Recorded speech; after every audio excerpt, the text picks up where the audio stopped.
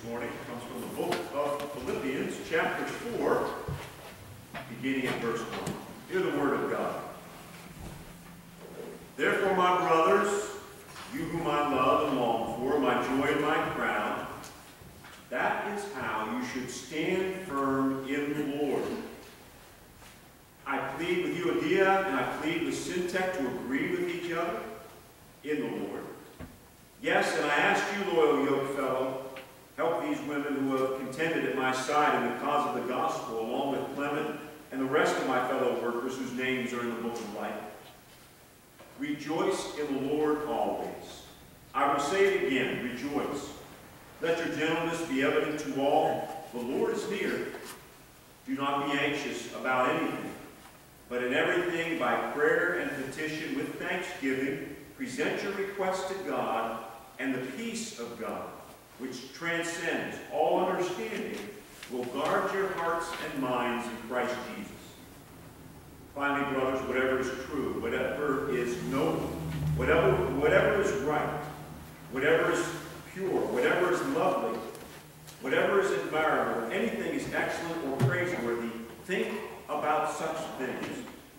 Whatever you have learned and received or heard from me or seen in me, put into practice, and the God of peace will be with you. May the Lord add his blessing to the reading of his holy word. Let us pray. Lord, we have heard from the Old Testament and the New Testament a very, very familiar passage of Psalm 23 in this letter to the Philippians from the Apostle Paul. And now we ask that you would open our eyes to the spiritual truths that are held within these words. And Lord, as we begin to understand that they would not only transform us, but empower us to trust you more through the challenges, through the battles of this life. We pray these things in Jesus' name. Amen. There was a survey that was posed to the general American public that asked this question: is there a text in the Bible that is important for you during difficult times? Now, if you were asked that survey question, what would you say? Do you have a particular Bible passage that you go to? Well, the most popular answer was Psalm 23.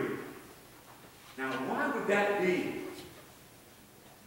I think it is because Psalm 23 dares us to trust in God during the most difficult and challenging times of our lives. Through the deepest valleys, when the circumstances are the worst. Through the darkest shadows, when sadness and loss try to destroy all that is good in life. The psalmist says, through all of this, dare to trust in God, even in the valley of shadow. Upon reading the psalm, we discover the psalmist speaks from experience. He has been through the valley. He has suffered. But through it all, he dared to trust in God. And now God has brought him to a place of restoration and healing. He says, the Lord is my shepherd. I shall not be in want. He makes me lie down in green pastures. He leads me beside the still waters.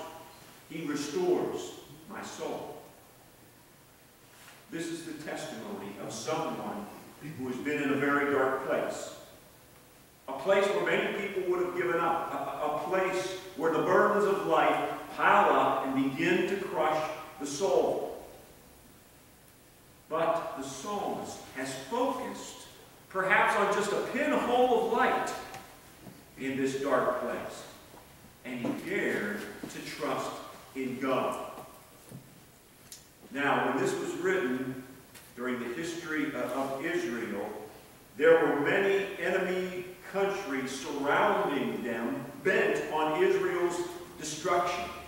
There would be times of great terror when God's people would be scattered like sheep, as if a wolf entered the flock and scattered them.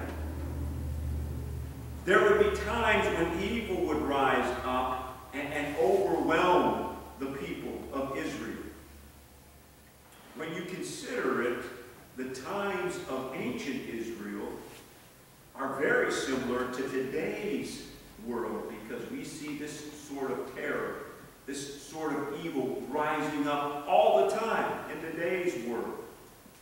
But through it all, the psalmist declares, dare to trust in God during these times. The Lord is your shepherd. You shall not be in want. Even though you walk through the valley of the shadow of death, dare to trust in God. Now the question comes to my mind.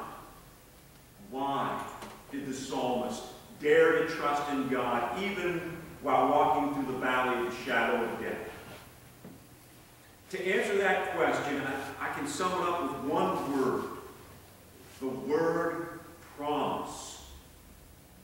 God promises Israel that he would be with them through it all.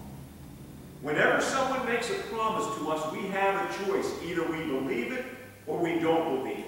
Either we trust in that person and the promise made, or we do not trust. And what do we base our decision on to dare to trust someone or not?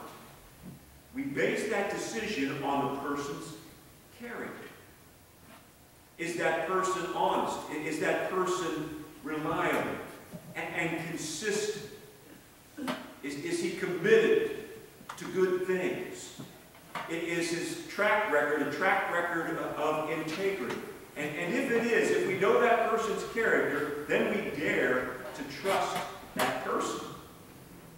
Well, the psalmist knew God. The psalmist knew God's character.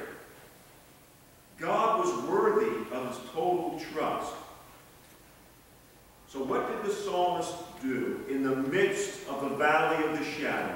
In the midst of the most difficult and dark times of his life, he trusted God's promise that God would be with him and see him through this very difficult time. The waters may be rising. The flood may threaten to sweep him away, but he was going to trust in God through it all. God, like a good shepherd, would lead him step by step through these difficult circumstances. It may take time. It may require great patience, but God will get us through if we focus even on that pinhole of light that we see in the darkness that we're dwelling in. God will deliver us from this flood and lead us to quieter waters. Now, as I read Psalm 23, I noticed something very important that God does not promise to do. The psalmist says that as he walks through the valley of the shadow of death, he will fear no evil. Evil is there, but he is not going to fear that evil. He also says that God prepares a table before him in the presence of his enemies. His enemies are there. But even in the presence of his enemies, God gives him this calm assurance. Even in the presence of evil, God gives him the power to overcome his fear. There is a calm assurance. There is a peace inside that God gives to us supernaturally. This peace, this calm that God gives to us through the valley of the shadow is not cheaply bought. It's a hard-won prize that comes through growing spiritually. You gain this peace as you grow spiritually. You gain this joy as you grow spiritually. It comes through taking the steps of trusting God. To do that, we must believe that God's promise is real. We must live and speak and act and think today fully trusting God, believing that God is with us, believing that he has our best interest at heart, believing that although we may be treading through rough waters, leading us step by step to a better place. A place of still waters. A place of restoration. Daring to trust God means living in the dark valley with the assurance that God is still in control. Because God is in control. We've got to speak and think and act as if God is in control through these difficult waters, even though they may be rising around us, even though there may be difficulties and suffering. God is with us. God is with you. God is with me. And He will, as we look to Him and trust Him, help us to progress step by step through these times. Now, in our New Testament lesson from the book of Philippians, we discover that the Philippian church was treading through rough waters. What was Paul's message to them there in Philippians chapter 4, verse 1? He says, "Stand fast in the Lord, my beloved." Stand fast in the Lord. Hang in there. Stand fast. One thing we need to realize, as Paul was writing this letter to the Philippians, where was he? He was in a Roman prison facing the death sentence. As he wrote these words to the Philippians, Paul himself was going through the valley of the shadow of the death, literally. But Paul dared to trust God even in the dark circumstances he was in. And that is why he could say to the Philippians, "Stand fast in the Lord." Now the Philippians had their own problems. Like many growing churches at the time, they faced persecution from the Romans, from the pagan world around them. But not only were they facing persecution from the outside, there were conflicts within. There was a group of people known as the Judaizers who insisted that Gentile Christian believers had to conform to Mosaic law in order to be saved. And this caused a conflict because the Apostle Paul believed it was by grace that we're saved. God's forgiveness is extended to us freely through the Lord Jesus Christ. You don't have to follow the Mosaic law. And so that was a conflict. But there was also a conflict in the leadership of the church. There were two key people who were butting heads together at this time, and Paul pleaded with the other leaders, let's help these people get along. So there was conflict from without, and there was conflict from within. But notice how Paul responds to these conflicts. He says, "Rejoice in the Lord always. Again I will say it, rejoice. Let your gentleness be known to all men. The Lord is at hand." And here is a powerful verse that comes next.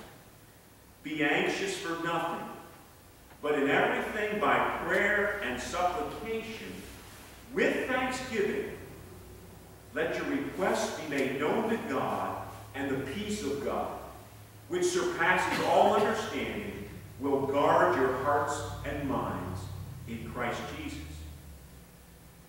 See, Paul recognized the Philippians were living in a world of conflict and stress and anxiety. They were in a dark valley, but despite this valley of shadow they found themselves in, Paul dared them to trust in God, to stand firm.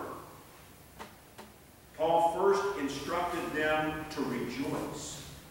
Now that seems ironic, but that's what he said. Begin to rejoice, because God is going to see you through this. God is going to give you the power to lift you above these circumstances. God is going to move you from this place of rough waters into a much better place. So rejoice and believe that God is going to do that. Then Paul gave them practical steps to dare to trust God. He said, whatever is making you anxious, whatever is causing you this great stress and conflict in your lives, through prayer, place it into God's hands. And then live, speak, act, think as if God is going to help you work through all these things, because God will. Do what God tells you to do, yes. But don't let worry and fear cripple you. Place it into God's hands. Give God a chance to work it out. Take whatever steps God is calling you to take. But then embrace the joy and the peace that God has reserved for those who dare to trust Him. Now, that's not easy to do. It's not easy to do because as human beings we have this tendency to focus on the shadows. We have this tendency to focus on the problem, on the enemy. But God says no. Focus on God. Dare to trust Him, believing that God is with you and will lead you to that better place. And then God promises that we will experience that supernatural peace, that supernatural joy that is reserved